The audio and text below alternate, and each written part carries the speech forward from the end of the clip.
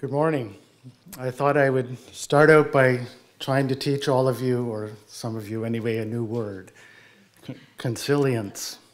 This is a good word, and you need to know this word. So consilience, not consiliness, consilience. This word was invented by a man named William Whewell. Some of you will know. This is the man who invented the word scientist. If this definition with all this talk of induction is a bit too intimidating, we can paraphrase this as the unity of knowledge.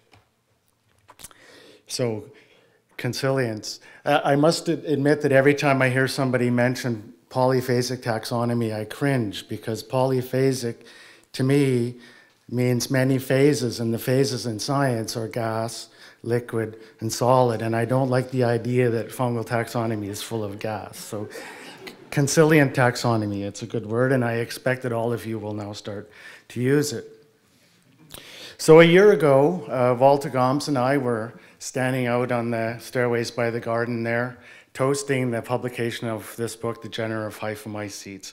And I must say it's really wonderful to be here today to be able to congratulate Uwe and Pepe on their books in the same way. That day, a huge weight was lifted from my shoulders. And then 4 months later, dual nomenclature was stripped away, to the surprise of most of us and to the horror of some people. And all of a sudden, 450 pages and 1,400 accepted generic names had to be revised. So if anybody had the right to be irritated by these changes, I think it was me. But I also had to realize that I was one of the major advocates for this change. And so I had a sense of resignation that this job is not quite yet done. So Walter Gomes and I have been close friends and close collaborators for decades, and we were on opposite sides of this debate. And last November, Walter sent me this email with these two questions, which I think are the crux of the matter for those of us who consider ourselves hyphomycete taxonomists or Anamorph taxonomists. So that leads us to my title. So these nomenclatural changes have been interpreted on the one hand as completely destroying Anamorph taxonomy, and on the other hand as inflating the importance of Anamorph taxonomy beyond its true significance. So how can both of these things actually be true? We've known for a long time that hyphomycetes is an artificial group, and they share that distinction with a lot of other fungal groups that we study, obviously the coelomycetes, but these groups as well. Many of these groups were considered natural groups for a long time, but as molecular phylogenetics came along, we realized that they're polyphyletic, and but nevertheless, all of these groups have a lot of fans. You can go out with field mycologists and you will find people who are proud to call themselves lichenologists or polyporologists or gastromycetologists. There's probably only one phyllophorolophologist here, Joost, but it seems, on the other hand, somehow that Anamorph taxonomy has just been melting away in the past 20 years. So I think that we have a lot to learn from the taxonomists that have continued to embrace these taxa, and we need to figure out how to interest young people to study small things. So if we look at these nomenclatural changes and the names that we might lose, we have to think about what are these names that we might lose. So this is a list of genera that were described. So the Anamorphs on the left and the teleomorphs on the right. And these were described by people, the Anamorph genera were described by people who already knew that the teleomorph genera exists. So they gave them these names. So in this system, these grayed out names will disappear or become synonyms. And I want you to look at that list and see if there's any names there in gray that you would actually miss very much. Now, to make it clear that I'm not picking on anybody, those two in blue are names of my own, so that will disappear, and I like both those names, but that's okay. They're going to disappear for a while. And in red are some names of Anamorphs that maybe we actually might miss in this deletion. And Nimbia in particular, I have to mention, is one of the funniest mycological jokes that's ever made it into the literature. It's an English acronym that means "not in my backyard." And I think that that's a good symbol for the hyphomycete sometimes. Similarly, this is a list of names of genera, probably not quite complete, where the teleomorph genera were described after the anamorph genera, and the people who described these teleomorph names knew that there was an anamorph name already available for those fungi because they discovered a new teleomorph. So again, now in this case, the teleomorph names would slide into synonymy with the anamorphs. Again, here's a couple that I was involved with, and I must admit that when we described these genera, I had really serious misgivings about doing it because the hyphomycete names had a really long history, and it seemed like they deserved to keep that name. In red are a few names that we would normally be losing according to this new interpretation of priority, but maybe we need to reconsider. And the one I'll mention specifically is Monolinea, which is an important genus of plant pathogens that shows up on many quarantine lists around the world. And any of you who work in governments know that changing names in legislation is practically impossible. Also, the alternate name, Monilia, has an extremely confused history, and I really can't see any point in picking up that name. So nowadays, we look at fungal classification through a magnifying glass, the phylogenetic magnifying glass, that gives us a picture that looks something like this. And the names that I've highlighted there in green are the higher taxa that have a high hyphomycete component to them. So I'm in this talk going to mostly be focusing on the ascomycete part. There are significant issues in the basidiomycetes, but they tend to be at a lower scale. So even though we now look at fungal taxonomy from a fairly uniform perspective, the history of fungal taxonomy is not uniform. Each taxonomic group was studied by people who had their own assumptions, their own preconceptions, their own procedures and principles that they applied that resulted in the taxonomy and the classification that we have today. And how they dealt with anamorphs was affected by certain aspects of the biology of these fungi that they were interested in, and in some philosophical preconceptions. Now, the biological factors that can be important are how diverse the anamorphs are in a particular taxonomic group, how commonly they are found, whether they're normally found with a teleomorph or not, whether they grow easily in culture, or whether you only see them in culture when you isolate from ascospores.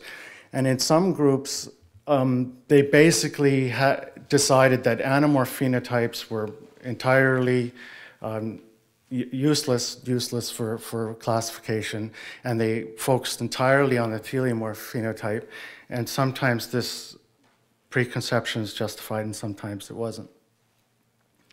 So I think if we look back in history, that we would see that there would be a tendency that the most common morphs would tend to be found first, and then the less common morph would be found afterwards. And so the most common morph would have the first name, and if we preserve that name, continue the use of that name, we'd be more likely that would be the name that would be used most often in the literature. So in the case where the teleomorph names might disappear, it should be less disruptive to continue using the anamorph name. Philosophical preconceptions are a bit more difficult to deal with, and they do cause a lot of problems now when we're moving into this era of one-name nomenclature. The one-to-one generic concept, which was promoted about a decade ago, promoted the idea of consilience between anamorph and teleomorph taxonomies. So one anamorph genus equals one teleomorph genus. As a result, there have been a fair number of redundant Anamorph and Teleomorph generic names proposed. At the same time, there have been other taxonomic groups that deliberately did not change the delimitations of the genera to correlate in this way. So you'll have, in some groups, one Anamorph genus that covers an entire family or an entire order. In some groups, Anamorphs have been regarded as ecological adaptations. So in that case, they're regarded more as an organ or a tissue of the fungus that exists for an ecological purpose. And in those cases, the generic concepts have deliberately been left polyphyletic. So quickly, I'm just going to go through these 6 groups of ascomycetes where I think we can use to illustrate many of these problems. And the first group I'm going to mention briefly is the Sordarieromycetes. This is the group that we used to call the artificial taxon, the polyphyletic taxon, the Pyrenomycetes. Amy will talk about the Hypocreales tomorrow, and if we twist her arm, she'll talk about Magnaporthales, but we'll have to twist. For the Ophiostomatales, Mike Wingfield's student Willem de Beer has put together a nomenclator that will be published soon that will give us a good starting point for that group. For the Sordarierales, Chaetosphaeriales, and the Xylariales, however, I think we have some serious work ahead of us. These are groups that have had a fairly different approaches to anamorphs in their taxonomy. And I think each group will need to be handled by a separate discussion group. The Erodiomycetes, what we used to call Aplectomycetes, includes 3 groups that have a lot of hyphomycetes in them. The Herpotrichialaceae is one of the groups that I mentioned where the anamorphs have been regarded as ecological entities, and most of the anamorph genera are polyphyletic. So there's going to need to be some serious work there. The Anigenales is the group where the anamorph genera more or less correlate with families. So there's a disconnect there that will need to be dealt with. Now, those 2 groups are both medically important fungi. They're quite important on quarantine lists and things like that. So there's going to have to be very close coordination with the medical mycology community on those. And the Trichocomaceae, Dr. Hawksworth mentioned already. This is a real hyphomycete group for Penicillium aspergillus. And the ICPA, the International Commission on Penicillium and Aspergillus, already has a good running start on getting a list together for that group. The Dilthidiomycetes, there's a large anamorphic component to that.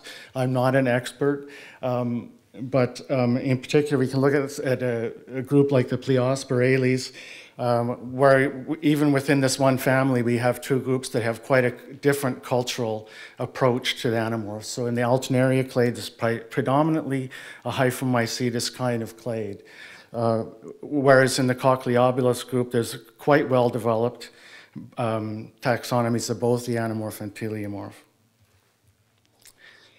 These 3 orders of the Discomycetes, they have traditionally, the taxonomists of this group have more or less ignored the anamorphs, but as we sequence more, we're starting to see more and more of these described anamorph genera falling into these groups. So this is an area where there's the potential for considerable disruption.